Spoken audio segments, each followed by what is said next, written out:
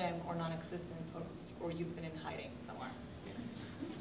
His is one of the few introductions to student editions that I actually recommend to my undergraduate students.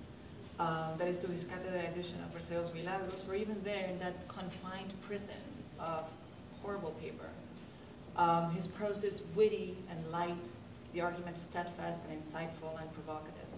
His latest book on Celestina and the Ends of Desire, won the MLA Catherine Kovacs Prize. And he has a new forthcoming book on the Libro de Buen Amor, entitled Reading, Performing, and Imagining. The Libro de Buen Amor is scheduled to appear next year, to which we are all looking forward to. Professor Gerli will be speaking on reflections on the long 13th century, curiosity, knowledge, and political power in the Libro de Alexandre.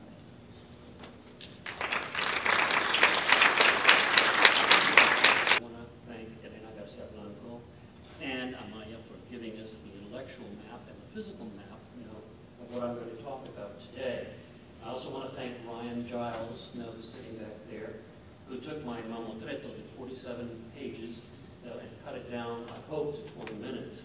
Now, so if anything is wrong with my paper or you disagree with it, please just, address your comments to Ryan.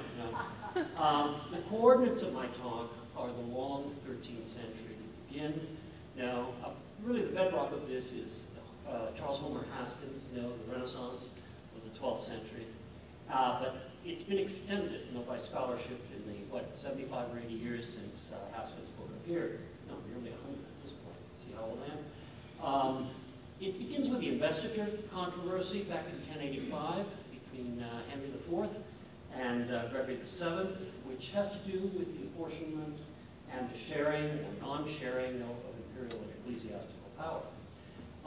The next, I think, important moment is the introduction of Aristotle at the University of Paris and the first prohibitions of Aristotle beginning in 1210 and culminating in 1277 with Bishop Tempier, and the absolute forbidding of Aristotle. He actually was taught at Toulouse. So people could go to Toulouse and learn him. And the death of Dante, 1340, roughly. The term really, or the concept that I'm using here is also by Richard Southern.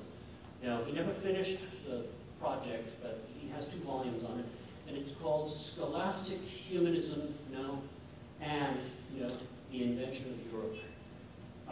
That's the basics of what I'm going to base my talk on today. It's clear from the beginning of the Alexandre that the poet sees himself as a member of an intellectual elite, conscious of a debt to pay and a moral obligation to spread learning, since to do so would cause him to fall into wrongdoing, culpa, and to be challenged or admonished and rieto caer for its omission. Yet knowledge and scholarship sustained solely by curiosity, as I hope to show, don't enjoy unfettered freedom in the world of the Libro de Alexandre. They're placed within a clear-cut framework that ties them to political power, imperial ambition, theology, and ideology, and therefore to the need for a principled sense of temperance that invokes the historically tenuous status of curiosity and knowledge dating back to Genesis and the fathers of the church, but most importantly and immediately as it were being debated by the scholastics in the context of emergent Aristotelian natural philosophy and the legitimacy of empirical inquiry during the late 12th and early 13th centuries. In its extreme form, the new Aristotelian philosophy discounted the authority of Scripture and the existence of divine providence, positing a world ruled only by nature, whose secrets could be unlocked by means of methodical first-hand observation governed by dialectical thinking. When examined from this larger European scholastic perspective, the Libro looks out and away from its strictly formal literary context to engage 2 of the abiding anxieties of 13th century European life and cultural history. The place and validity of knowledge and curiosity in the world and the nature of nascent imperial power in Castile in relation to scientific inquiry and its limits, setting up a conflict between church, state, theology, ethics, and the law. The critical consensus from Ian Michael forward regarding Alexander's ruin is neatly reversed by Ivan Corpus, who notes that the overreacher is brought down by God in the end.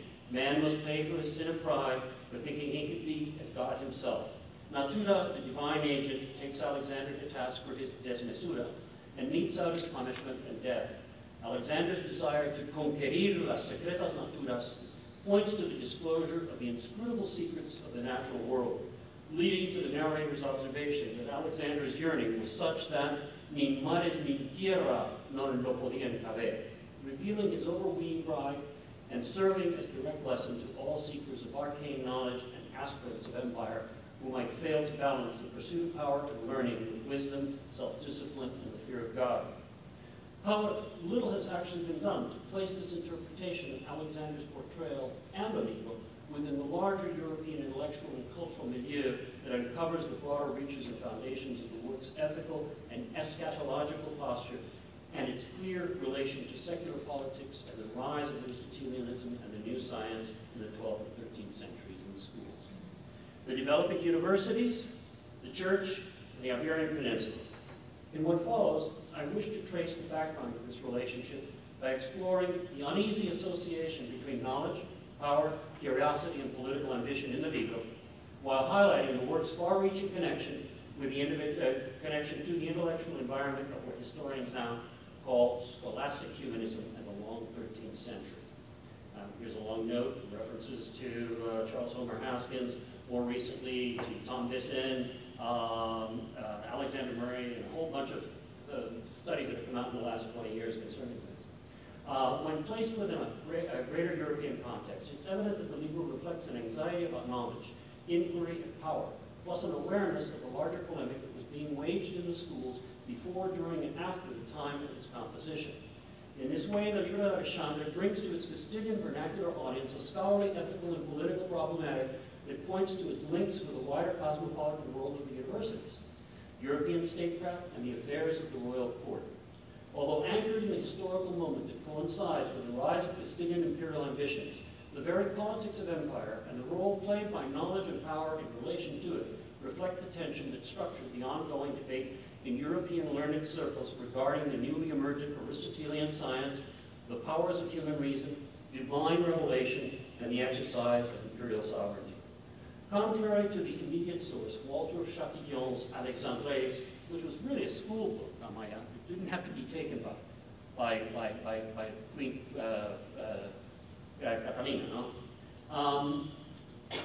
The Libro de Alexandre, as Ian Michael observes, underscores the fact that Aristotle was Alexander's historical tutor.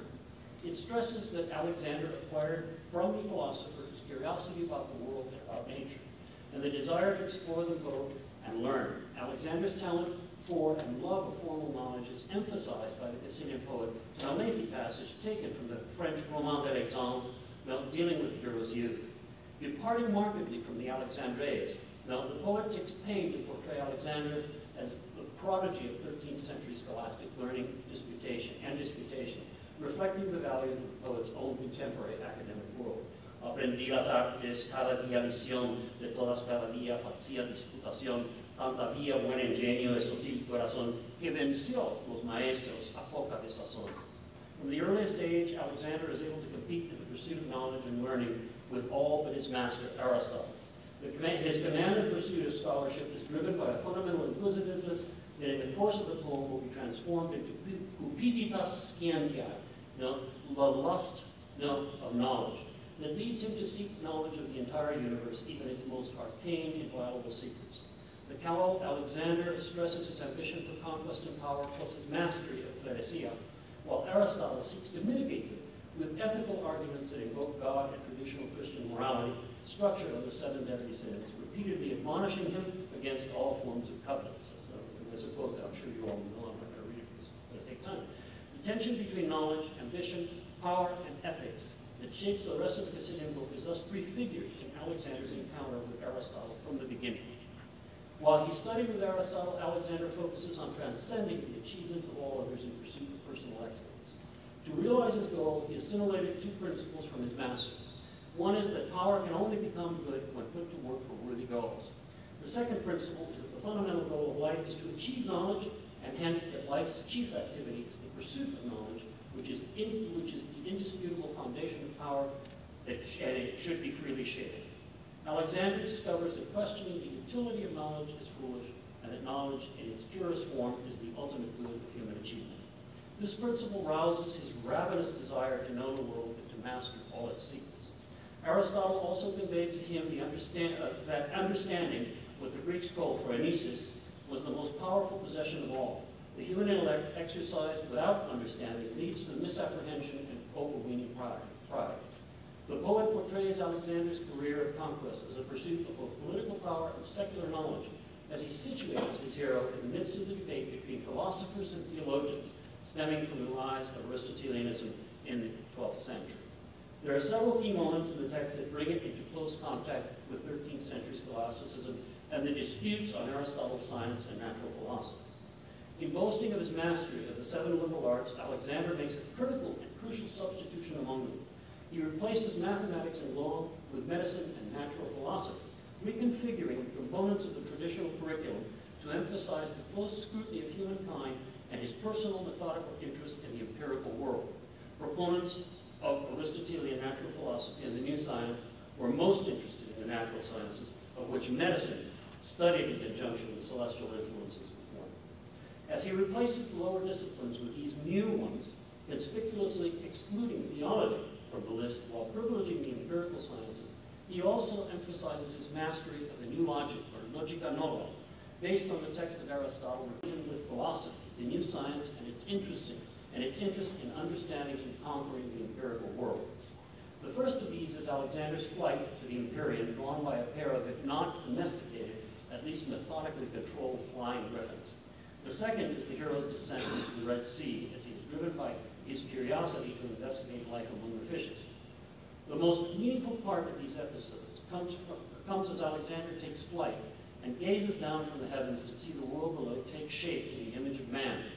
Although a topos, as Francisco Rico has shown, since antiquity, the conceit of the world in the form of a man is given new purpose here, as it plays on another well-known medieval topos, Imago Dei, which highlights the symbolic relationship between humanity and God.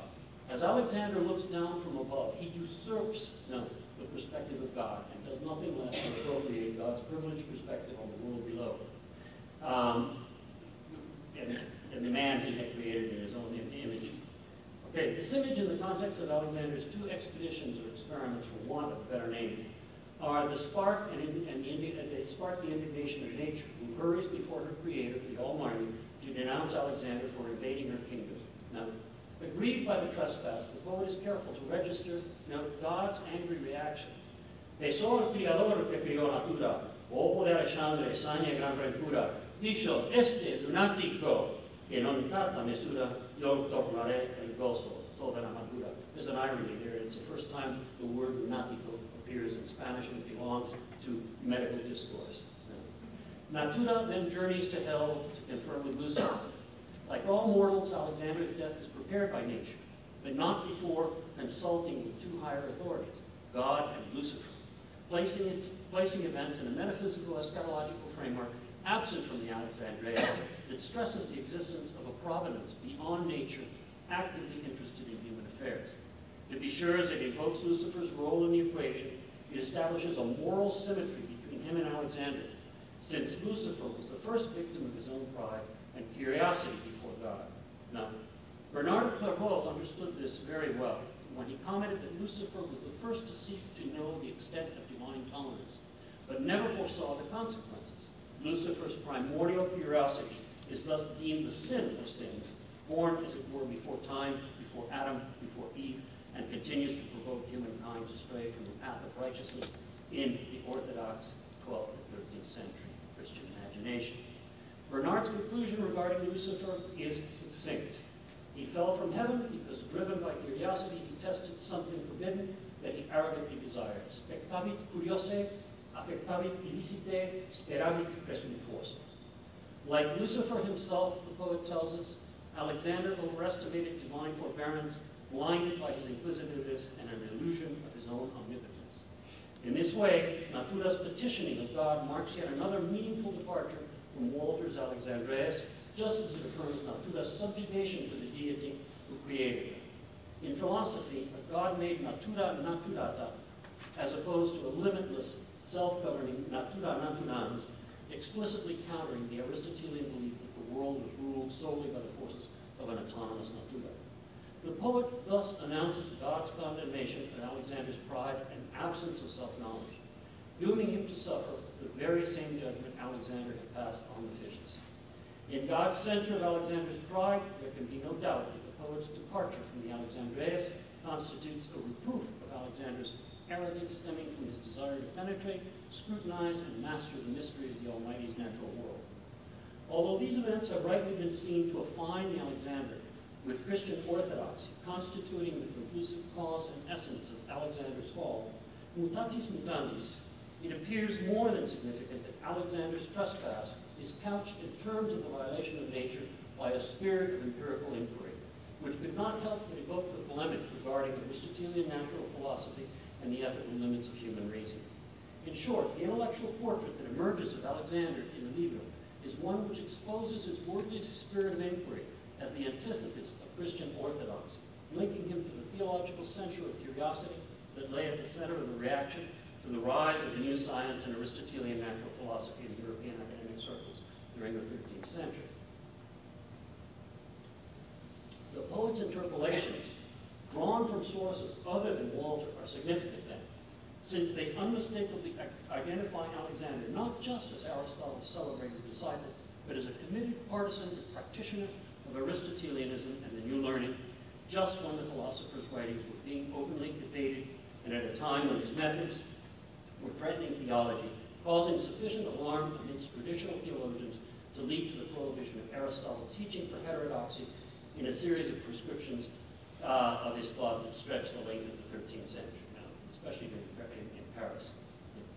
To preserve its preeminence in the 13th century, revealed truth had to keep philosophy at bay, subordinate to itself, portraying it and its methods as mere servants of theology.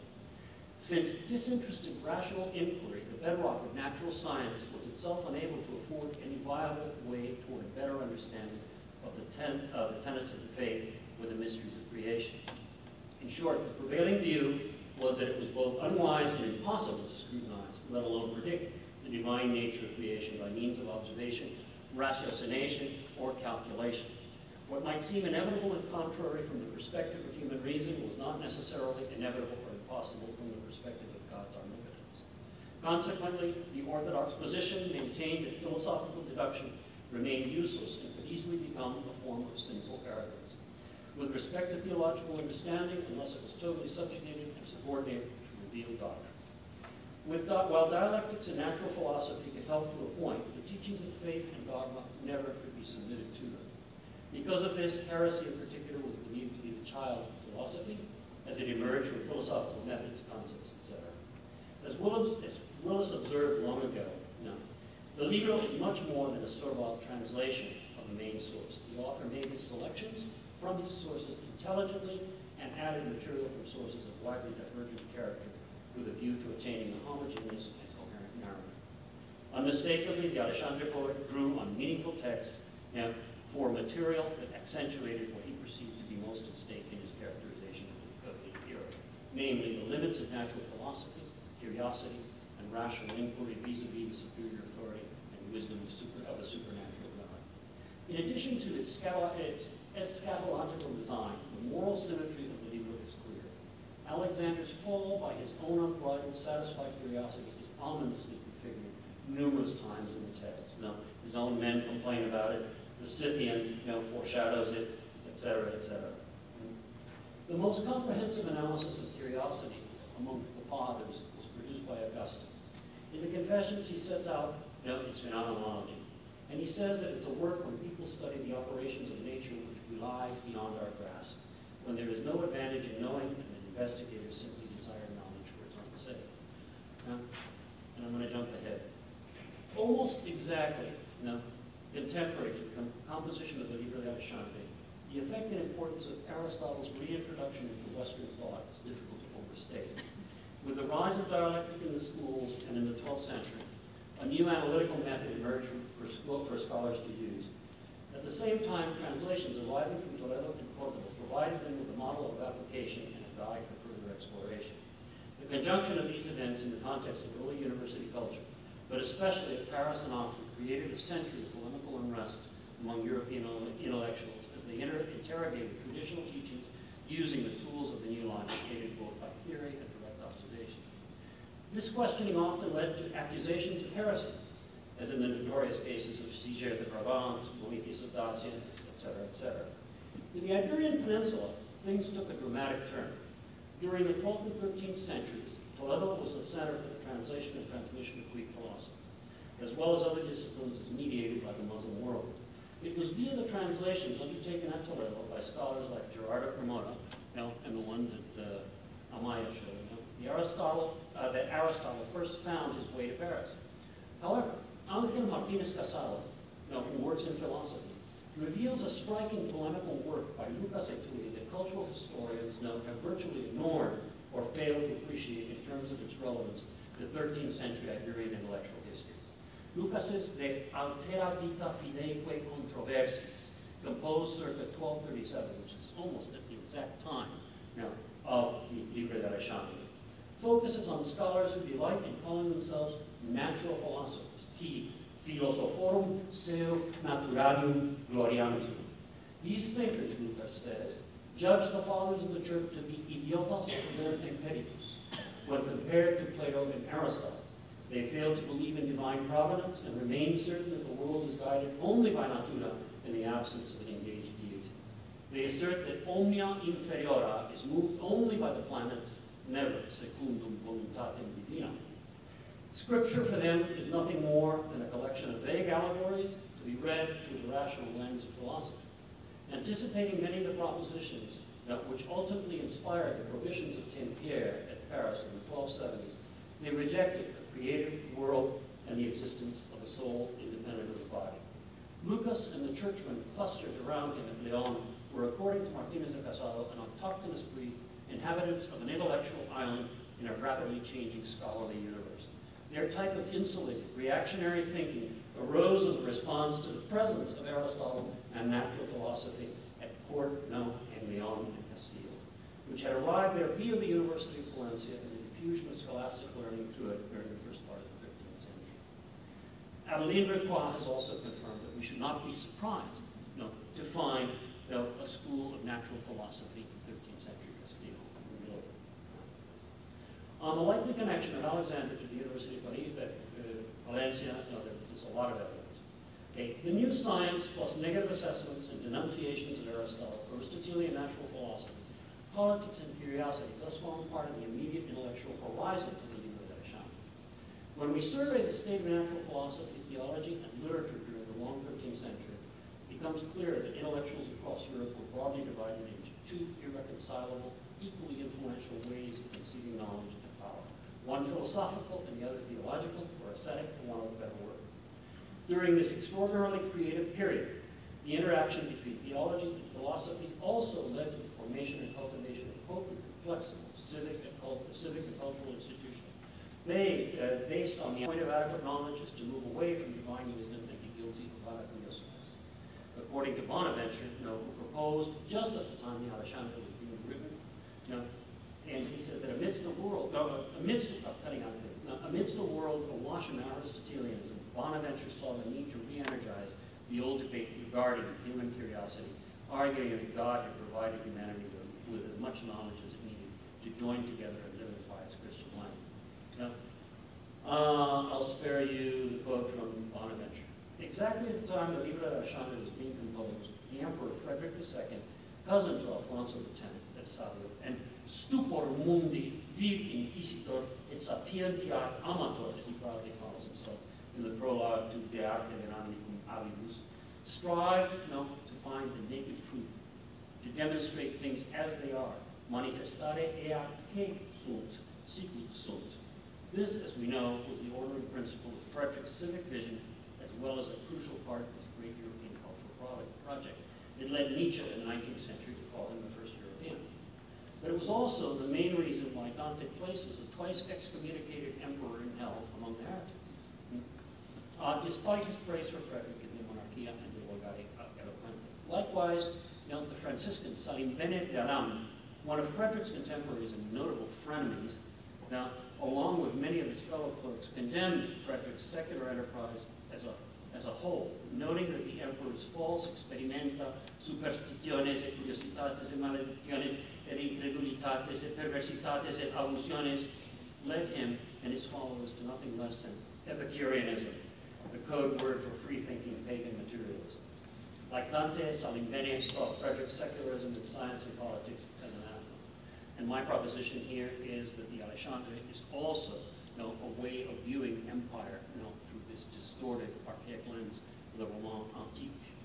Since the events leading up to Henry IV and Pope Gregory VII at Canossa in 1077, politics, the church, and the exercise of power, especially universal transcultural imperial power, have been one of the dominant themes of medieval intellectual life.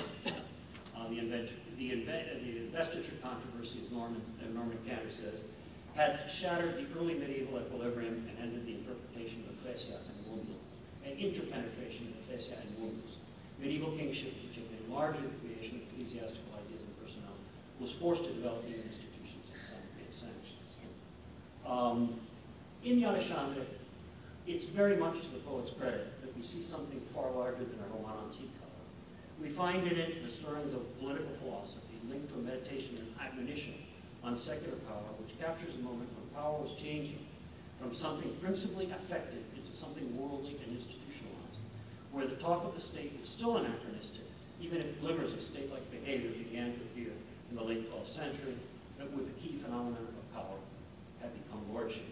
The Alexandre harbors a preoccupation with lordship and an emerging sense of public affairs, res publica, not unlike that discernible in John of Salisbury, as it confronts a central and lasting importance of secular sovereignty in Western Europe, the ungovernmental character of many medieval polities, and the significance of the emergence of what was rapidly becoming not a political society, but at least a society with politics. In the end, the Alexandre poet, via his fable, proposes the construction of a reformed imperial auctoritas, one that envisions a broad cultural purview that justifies and stabilizes the nature and uses of power based on knowledge in the secular world, but also one necessarily mitigated by personal virtue and humility before the mysteries of creation. Although it would be an overstatement to call the poet reactionary in his anti-Aristotelian propensities, since he does not espouse a spirituality or a politics that favors an unquestioning return to the status quo ante, the previous spiritual and political order of society, he does not fully accept completely lay politics, philosophy, or political philosophy, even as he does not propagate a nostalgia for something absent in his portrayal in Alexander's pagan society. The libro seeks to advance both a model of knowledge and a norm for its civic use, as it builds upon the ancient Christian taboos of self-sufficient knowledge and vana curiositas to construct a scheme in which knowledge can be legitimated, but only insofar as it might serve God in a higher moral order. In his apologia of knowledge, the poet thus also reveals its dangers and ambiguities, especially when it is in and manipulated by the hands of power. In the Alexandre, knowledge, education, and wisdom are guiding forces, etc. And the poet's vision is held together by this particular organization in many ways, but I know we're running out of time, so I will skip pages ahead. The main thrust of the Alexandre points to a desire both to encourage and regulate secular power, but most especially imperial power, just as absolutism was emergent throughout Europe, characterized by an ending of feudalism, consolidation of authority, and an absolute sovereign, the appearance of elaborate state apparatuses, the establishment of professional standing armies, the codification of statewide laws, and the rise of ideologies that justified all of these things. The Alexandre's composition in the vernacular is also very significant. It's meant to be read and understood by many. And let's get to the end here. At the end, the poet raises the specter of a proud tyrant, unaware of superior authority. And at this particular point, we're not actually far away from John of Salisbury's Polycraticus. I think that you could read profitably Alexander's death in light of John of Salisbury. When viewed from this perspective, we're not far from Salisbury. In fact, for his Metallurgicon, which is also very instructive in the politics of knowledge in Paris in the 15th century. Babylon, the scene of Alexander's death, is traditionally recognized as a symbol of humanity's overweening pride. Alexander's throne, placed there in the central plaza, is evocative of materialism, sensuality, pride, and godlessness, just as it is raised over the site of another blasphemous structure which figures prominently in Judeo-Christendom's most familiar parable of human presumptuousness, the Tower of Babel. The poet stresses that Alexander arranges his throne on an elevated mound, an alto collado, traditionally taken as the vestiges of the Tower of Babel that lay just off the main square of the city. That edifice, whose original name meant Gate of God, is virtually synonymous with human arrogance and folly. A fittingly ironic place for the Lord of all the world to hold his council just prior to meeting his end at the hands of a traitor. Babylon and the Tower of Babel, said to have been erected in the central square of Babylon, share the symbolism of the sacred center. In the Negro, Alexander's throne thus sits ironically at the center of the gate of God and is directly implicated in the re-edification of the Tower of Babel. Viewed from a broader European perspective, it's clear that as R.W. Southern's lamentably unfinished study of the unifying role played by scholastic humanism maintained, scholasticism was to bear a major influence on all Western culture, significantly beyond the confines of the universities. Throughout Europe during the long 13th century, scholars and school-educated men moved out of the universities and the studia to carry out important roles in government and the church. As they labored in mundo, in agone, in lucta, that's from Diego Garcia de Campos, Planeta, they sought not just to influence the spiritual life of humankind, but to shape its political and social destiny as well. Like the later humanists in the 15th and 16th centuries, the Alexander poet had no trouble appealing to classical pagan figures and ideas alongside the pious arguments that found their origins in the fathers of church doctrine. The scholastic humanism of the author of the Libro de Alexandre is religious and spiritual, but also in direct opposition to any kind of asceticism or spirituality that flatly turns back upon the world. It recognizes the human ability to attain knowledge and achievement in life through active engagement in human affairs, so long as humanity remains cognizant of a higher moral realm and responsibility. What Southern calls scholastic humanism is pious and religious, but also in opposition to any kind of asceticism or faith that rejects earthly origin. It recognizes humanity's ability both to attain knowledge and to have influence in life through active political engagement, while stressing righteous ends and the existence of metaphysical realities to which humanity remains responsible. To say this is to move beyond mere formalism and to begin to understand, too, the role played by knowledge in the Libro de Alexandre and the poet's own words and use of it, and the deeper resonances of his words that MESTER es sin pecado, that is to say, it is a ministerium without sin.